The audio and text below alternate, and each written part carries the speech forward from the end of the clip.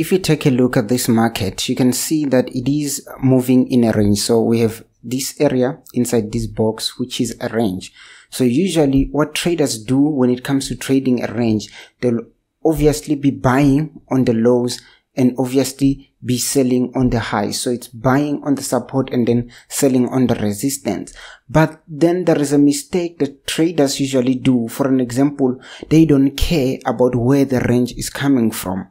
And also they don't care about how price actually behave or how is price changing inside the range. So if you can take a look, for an example, okay, let me start with the first one, the direction, like where is the range coming from? If you can see here, the range is coming from the downside going inside, and then the market started, meaning before the range the buyers were in control. So it was the buyers who were strong before the range. So meaning when the market is now slowing down, because remember a range, it is just the market slowing down. So you can see here the market has been moving in an uptrend and then it is slowing down. So it was all buyers, and then the market is entering in a range. So when this is happening, it definitely means that the buyers, they are now going down in terms of strength. So the strength of the buyers is going down, meaning whatever that you do inside the range, make sure that you don't bet with the buyers or you don't go with the buyers. Why? Because for the fact that the market is in the range, it means that the buyers are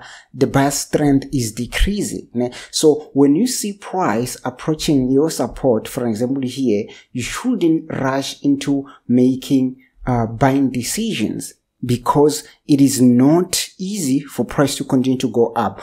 Look at this confirmation. So if you can see the waves inside this this range, you can see that the waves of the sellers are very, very aggressive. Like this one going down is just huge red candles. Even this one, there was even a gap. So the sellers, they are very, very aggressive, even that first one. But when it comes to the buyers, it takes time for the buyers to actually complete a wave. So you can see it takes time for the buyers to actually complete a wave. So it's hard for buyers to actually be in the game in this range. So it means that if you really want less risk, or if you want to decrease the risk, it's easier and it's recommended that you go with the sellers. You only look for opportunities in the resistance, because it's also likely that the price or the market is going to go down, because usually ranges, they indicate and transition from one direction to another direction. So it's likely that the market is going to go down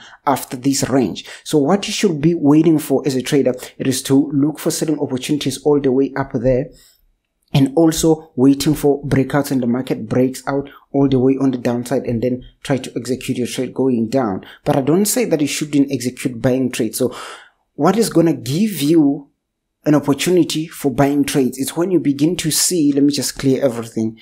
It's when you begin to see higher highs and higher lows inside this range. And you begin maybe to see the next high being higher than this one. And you begin to see the next high being higher than this one. Same thing applies with the lows. Maybe you begin to see a low which is higher than the previous one. Then that might mean that, okay, the uptrend is actually resuming, so you can continue with the buyers. So I'm going to leave it here. These are very, very important tips when it comes to range trading. Thank you, guys.